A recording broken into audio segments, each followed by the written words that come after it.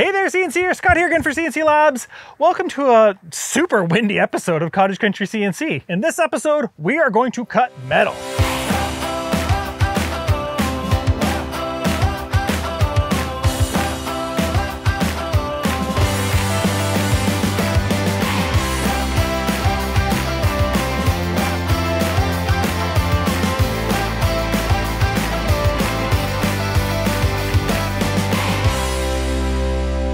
Put a poll out there a little while ago asking you, the audience, what you'd like to see out of a tutorial video, and the resounding winner was decorative wall art.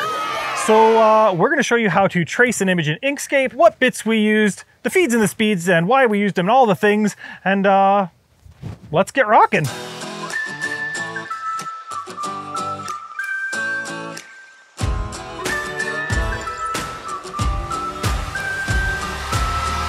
All right, so before we get into the nitty-gritty of the tutorial, let's take a minute to talk about safety. We probably should do this with more videos, but we're milling metal this time. It's a little bit different. Most of us are probably used to milling wood, carving wood. So with metal, there might be just a few new considerations. So we're just gonna highlight a couple of them. One, there's gonna be metal shards flying everywhere. So make sure you have your safety glasses on. I would also recommend having your dust collector shoe on, maybe not connected to your dust collector, but your dust collector shoe on just to minimize the amount of stuff that's flying out. I actually put a piece of tape around the bottom of my dust shoe just to keep it from flying out even further. It worked really well. Unfortunately, I don't have a dust collector up here and I forgot to bring my dust shoe. So in all the carving videos that we're gonna see for this project, I was not being as safe as I could be. So there's that, which leads to number two. You may wanna consider using a different dust collector if you're going to use dust collection for this one. Hot metal bits plus sawdust could equal fire, and that would be bad for everybody. So maybe use a different, like a shop vac, or if nothing else,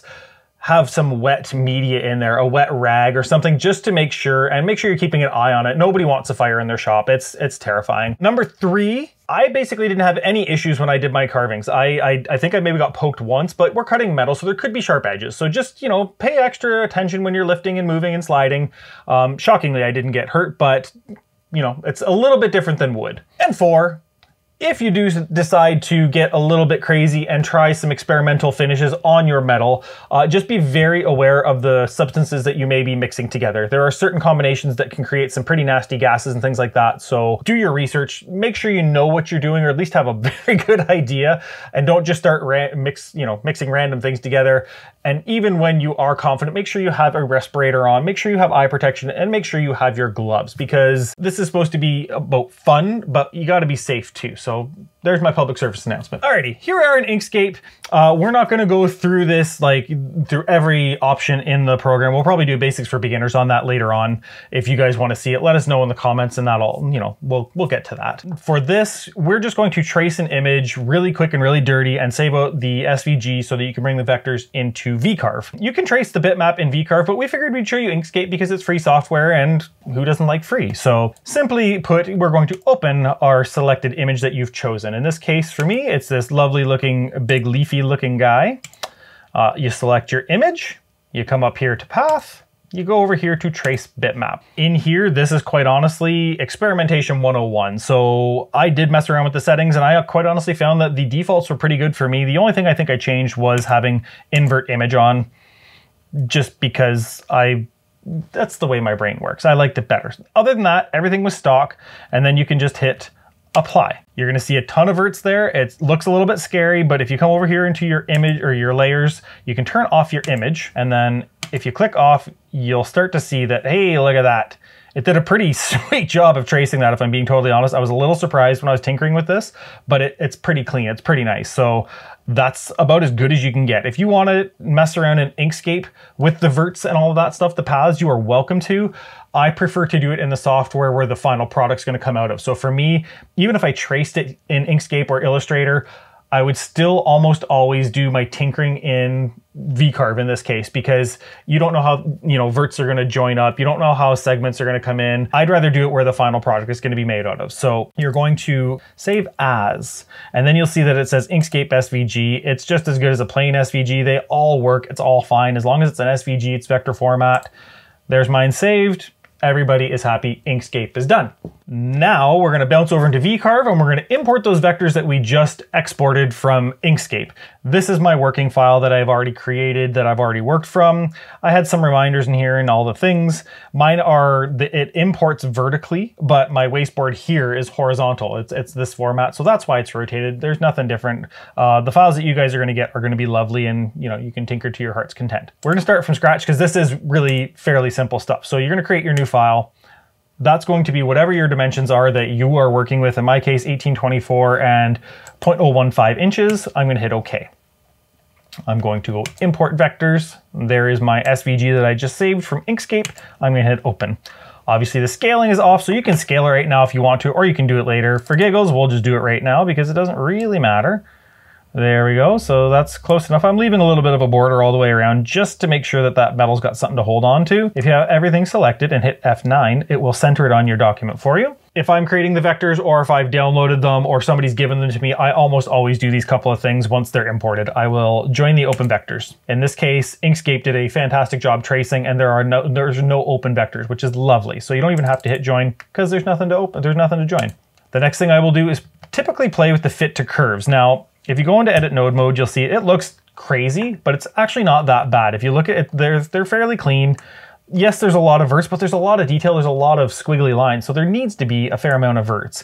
However, let's say you imported something and there was just a million verts, like just crazy, crazy amounts. You can go to that fit to curve.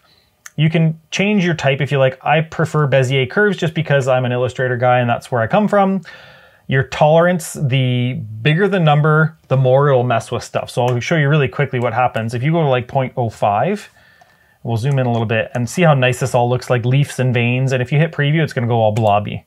It still looks like leaves and veins, but it's more blobby looking. It's not as nice. If you make that tolerance lower, so it's tighter, it'll bring your detail back.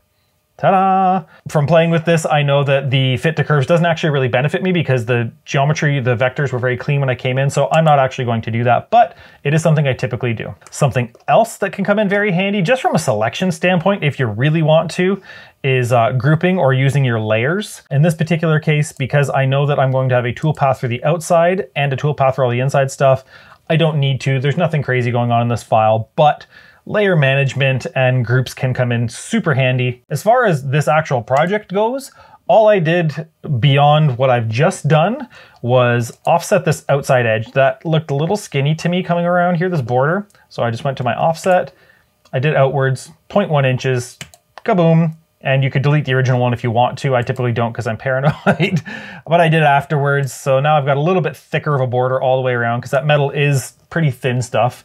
So I just wanted to have a little bit of structure around it. And then if I bounce back to my original version, you'll see that I kind of wanted them to look individual. I knew I was going to cut two of these out and I wanted them to look unique from each other. They're leaves, they're not the same, right? So I purposely went in and added some natural defects to them right here and, cut some areas out. And I made them different for each one. This leaf got squished and squashed a little bit and then rotated so that they are somewhat individual looking. Other than that, that's all I did to get my vectors ready to go. So after I added a little bit of personality to each of the leaves, then it was time to talk toolpaths. For both the inside and the outside, it was just a profile toolpath, nothing special. However, that leads to the part that maybe a lot of you are here for, and that is to learn about the bits we use, the feeds and the speeds, and why. So you can see here that I used a single flute 1/8 inch upcut bit. And through research, checking out the forums, and my own experience, the important part to remember here is that heat kills bits. Single flute upcuts are meant to evacuate the carved material really quickly, keeping the temperatures down. That is why I went with them. There are other people who have other experiences, and I don't have a ton of experience. This is just from the fairly limited from this project, but my experience was single flute upcuts work wonderfully. They cut smooth and they get everything out of there good to go. The next thing to talk about is our feeds and our speeds. When we are cutting in metal, it is going to be lower and slower than you are used to cutting in wood. So let's pop this open and you'll see that there's my inside one, there's my single flute upcut. And if I go into my settings over here, you're going to see that those feeds and those speeds are way lower than what you would typically see in wood. Most would. I found anything from 0.03 to 0.015 for a depth of cut. That's inches. I think that's 76 mil to 38 mil worked really well. And anything from 20 inches per minute to 40, which is approximately 750 millimeters to 1,000 millimeters per minute, gave really good results.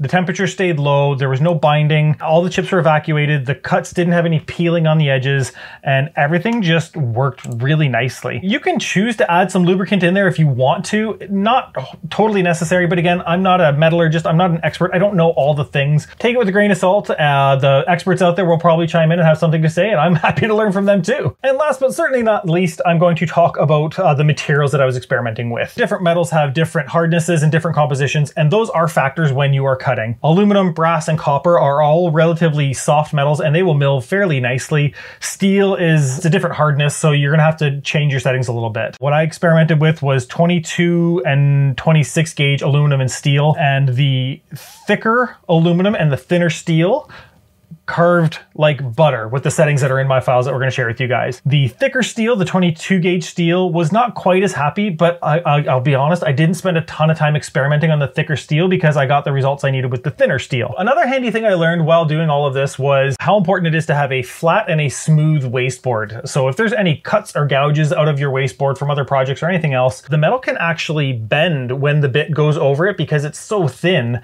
So having it as smooth and flat as possible is really important. In the same vein, having it properly surfaced is also really important. My table is likely not perfect because it moves every time I come and go. It was out by 0.044 millimeters from left to right, and you can see me stop and start the job probably a dozen times to mess with my Z height to make sure it punched all the way through. Just pay attention for that one if you are going to start carving thin metal. So after you have your bit selected and your toolpaths and your settings all dialed in, you're just going to save your toolpaths like we always do. You're going to load it up in gSender and you are going to start carving metal, and you're going to find out how relatively easy it is and how much fun it is. So we're gonna go to the Littlest Workshop now, and we're gonna show you how much fun we actually had carving out this project. Let's go!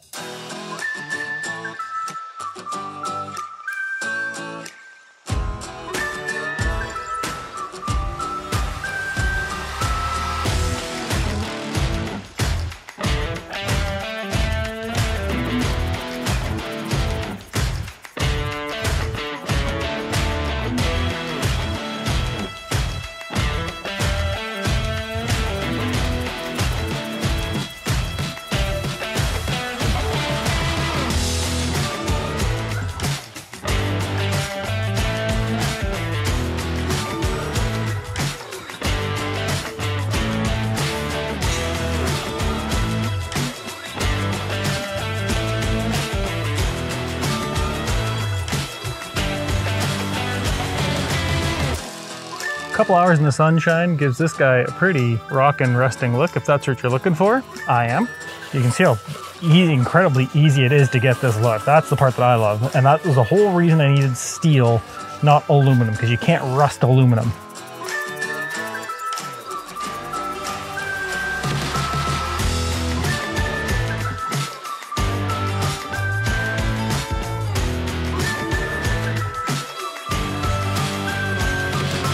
So there you have it, folks. Super cool metal wall art cut out on your LongMill. The design options are endless. The final results are stunning, and it's really not as scary as you think it is. So give it a try. Having said that, this is going to be the last episode of Cottage Country CNC for this year. So we hope you enjoyed the scenery, and we hope we inspired you to try something new. As always, thank you for watching. We appreciate you taking the time to tune in and hang out with us. We hope you find it helpful and handy. And if you do, please make sure you're liked and subscribed so you don't miss out on any of the wonderful content that we're creating.